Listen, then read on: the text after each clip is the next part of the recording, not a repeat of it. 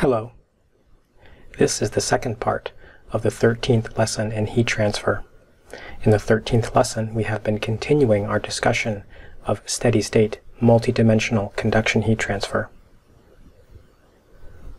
In this part of the lesson, we will be talking about how to validate the result of a finite volume method analysis. By the end of this lesson, you should be able to check whether the solution obtained from a finite volume method analysis is internally consistent and thus valid. On with the lesson. When conducting a finite volume method analysis, it is important to check whether the solution is valid. Validating the result ensures that there were no mistakes made in the development and solution of the governing finite volume method equations. When presenting the analysis to your boss, funding agent, or fellow engineers, you should show them that you validated the result. Doing so lends to your credibility as an engineer. It makes your fellow engineers and managers more willing to trust what you say. This is important for influencing the outcomes of decision-making. Finally, a finite volume method result that has not been validated is not a complete result. Always validate the answer. When conducting a finite volume method analysis, use an energy balance over the entire numerical domain to validate the result. If you recall from a previous lesson, one of the characteristics that defines the finite volume method and makes it different from alternative approaches, such as finite element, is that the finite volume method analysis guarantees conservation of energy is exactly satisfied over the entire calculation domain. We can thus use this characteristic as our tool for validating the result. Let's consider an example. I will read the problem statement so you can become familiar with the geometry and the situation. A finite volume analysis of the heat transfer in an air-cooled gas turbine blade was conducted. The geometry of the blade is shown in the figure. The outside surface of the turbine blade is exposed to hot combustion gases at 1700 Kelvin, and the convection at the surface is characterized by a coefficient of 1000 watt per square meter Kelvin. Air at 400 Kelvin is passed through the blades to cool them in these air channels. The heat transfer at the surface of the cooling channel is characterized by a convection coefficient of 200 watt per meter squared Kelvin.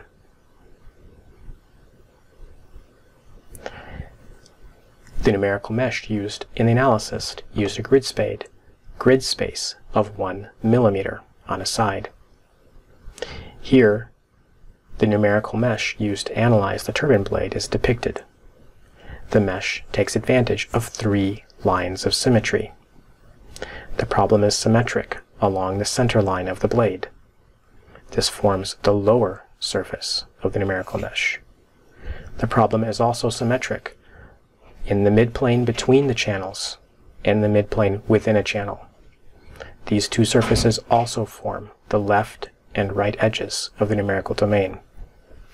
Remember that lines of symmetry are adiabatic surfaces. There is no net heat transfer across the line of symmetry because the temperature gradient must be 0 there. Consequently, there is an adiabatic surface on the planes that coincide with the lines of symmetry. There is a 0 flux condition here. The nodal temperatures calculated using the finite volume method are shown below. And the question is this result valid? First, let's calculate the heat transfer into the turbine blade. Now, because of the lines of symmetry, there is no heat transfer across these surfaces, so we know that they don't enter into the calculation. So the question is, where does the heat transfer in?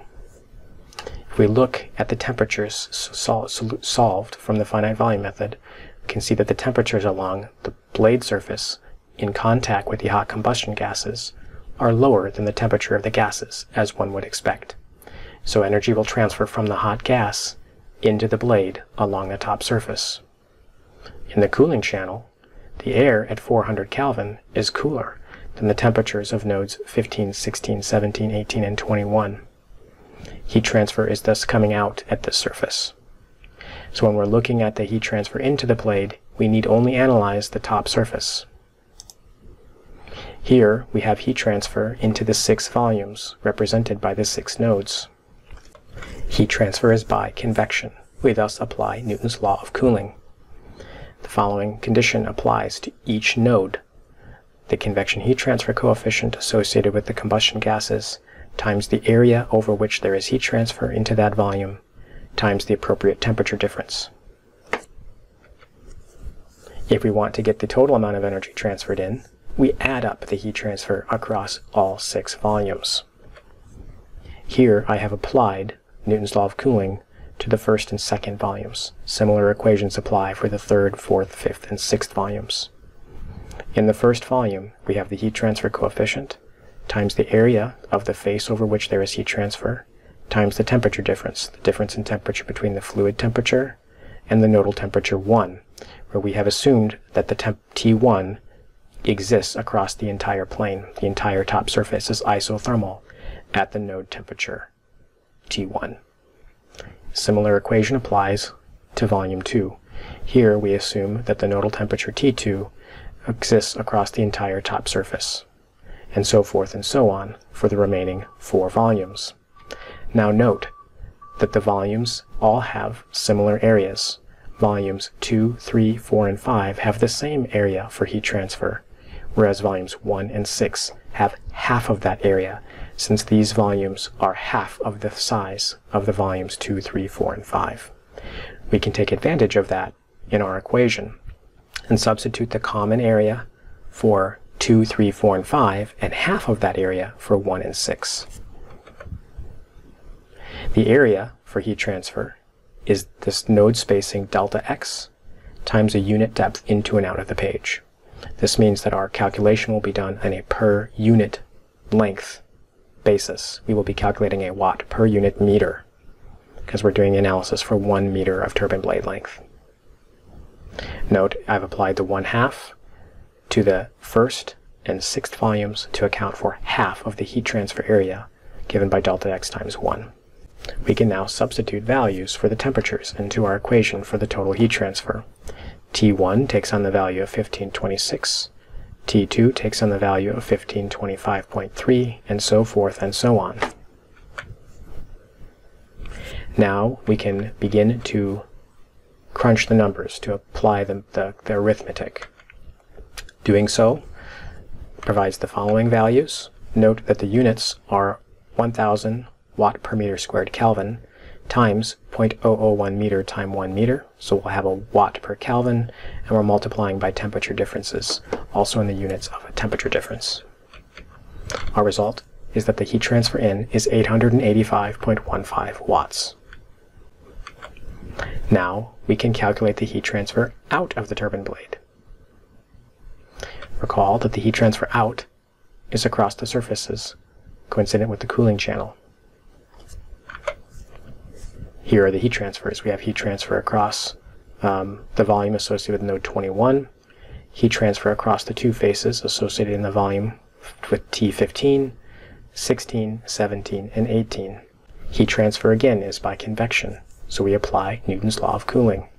Here, because we want to have positive values for heat transfer out, and we know that the nodal temperatures are higher than the temperature of the fluid, the temperature difference has the high temperature first, which is the source temperature, and the low temperature second, which is the fluid temperature, since energy is transferring from the high temperature to the low temperature. This will result in a positive value for the rate of heat transfer, even though it is an out, because we have drawn the arrows as a heat transfer out. Just like when we are getting the heat transfer in, we simply add up all of the heat transfer across the faces. Again, many of these heat transfers have common heat transfer areas. 16 and 17 both have a heat transfer area of delta x times 1. Volumes 18 and 21 have half of that area, since the volumes are half the size. Volume 15 is interesting because heat transfer occurs in 2 directions out of this volume, across the south boundary of the corner and across the east boundary. We assume, however, that the nodal temperature T15 exists across both faces. It is the same temperature difference associated with the convection heat transfer. Thus, this really simply is also a total area of delta X, the nodal spacing. So A15 is the same as A16 and 17. I've denoted that here in our equation, and now we simply add all these up, and we can take advantage of the common area of the faces. Nodal spacing times 1 meter. We have half of the area on volume 18 and on volume 21. We are now in a position to substitute in values for the temperatures. T15, T16, T17, T18, and T21. Now we apply the arithmetic, and we calculate that the rate of heat transfer out is 885.17 watts. This is the heat transfer rate out of the quarter section of the turbine blade. At steady state, the rate of heat transfer into the turbine blade should equal the rate of heat transfer out of the turbine blade. If we look at the energy balance applied to the entire control volume, the entire numerical domain, because the blade is at steady state and there is no thermal energy generation, right? The difference between the energy flowing in and out must add to 0. In other words, what flows in must equal what flows out. This condition can be the check on the numerical result. When we calculate the difference between the energy flowing in and out, this value for check should be 0 if the solution is valid. We calculated 885.15 watts flowing into the blade and 885.17 watts flowing out of the blade. The check is the difference between these two values. It has a value of negative 0.02 watts.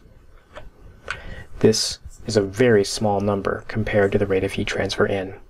If you take 0.02 watts and divide by 885.15 watts, the percentage difference is less than 0.003%.